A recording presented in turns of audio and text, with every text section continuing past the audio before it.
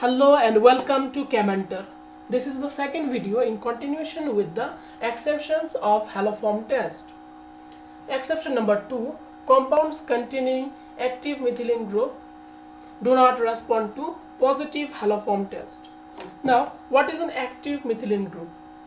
It is a methylene bridge between two strong electron withdrawing groups. Consider this example. Here we have methylene group and it is present between two strong electron withdrawing ketonic groups.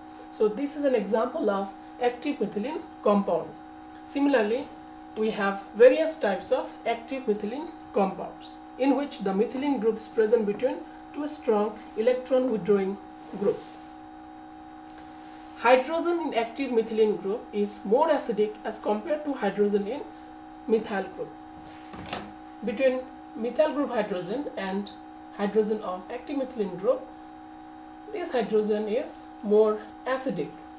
Now if you treat with a base, base will readily pick up this proton and there will be a negative charge over here, and this will be in resonance with either of the ketonic group, and hence there is no pure methyl keto group present. It will not respond to positive Haloform test. Thank you.